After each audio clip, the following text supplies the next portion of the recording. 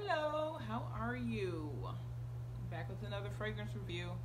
I'm not burying the lead this time because this beautiful girl does not deserve to be hidden. She deserves to be shown off.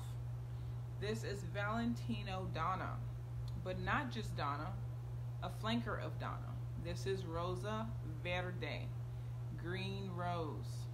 Keep that in mind. They executed everything perfectly with that one note in mind. The original Valentino Donna is very similar to, I think, original Chloe fragrance. It's very much so rose, feminine, classic, airy, that whole thing. This is a flanker that puts the emphasis not on the flower but on the stem and the leaves. It's very green. It smells like you're walking through a garden, a freshly bloomed garden, and it's lovely. This is an eau de toilette, so you can really go crazy and spray your hair. You can spray all over. You can really be generous with the scent, and it's not going to overpower you at all. This packaging, though, is what really got me. It's gorgeous. It's a glass bottle, but it's like etched, and I mean, look at that gorgeousness. The juice inside is, I don't know if it's showing up correctly, but it's a light green minty color, which again goes back to the green rose notion. This did not come with a top, so it's just going to sit on your vanity like this. It did come with nozzle blocker, so it's not spraying if you wanted to take it with you.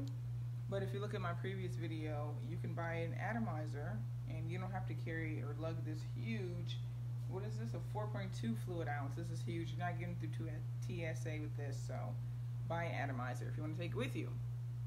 This lasted on me for 4 hours. I think that's good. You're going to enjoy spraying this and touching up, so why not?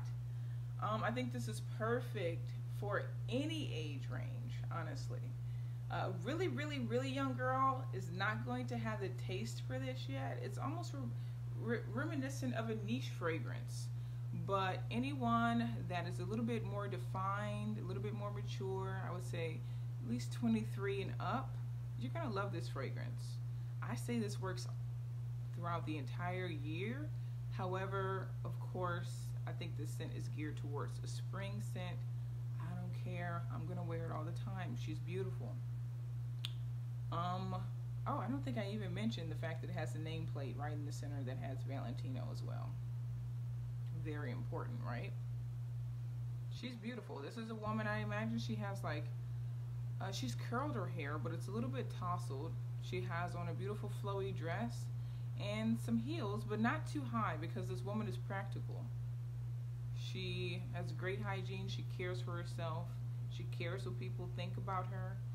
And this is her perfect fragrance. Valentino Donna Rosa Verde. This is actually on discount a lot of places. I'm guessing it didn't do amazing at the stores because, again, it reminds me of a niche fragrance. This isn't like something that everyone's gonna like. I'm putting that out there. Do not blind buy.